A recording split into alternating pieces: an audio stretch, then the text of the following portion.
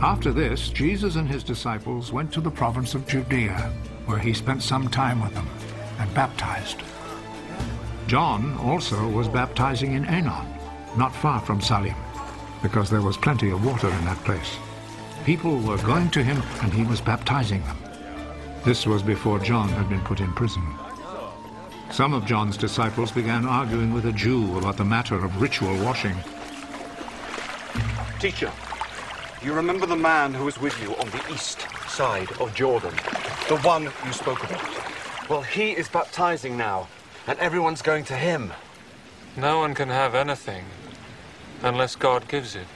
You yourselves are my witnesses that I said, I am not the Messiah, but I've been sent ahead of him.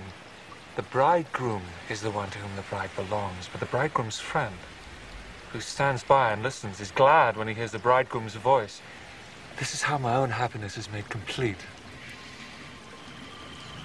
He must become more important, while I become less important. He who comes from above is greater than all. He who is from the earth belongs to the earth and speaks about earthly matters, but he who comes from heaven is above all. He tells what he has seen and heard, yet no one accepts his message. But whoever accepts his message confirms by this that God is truthful. The one whom God has sent speaks God's words, because God gives him the fullness of his Spirit. The Father loves his Son and has put everything in his power. Whoever believes in the Son has eternal life. Whoever disobeys the Son will not have life, but will remain under God's punishment.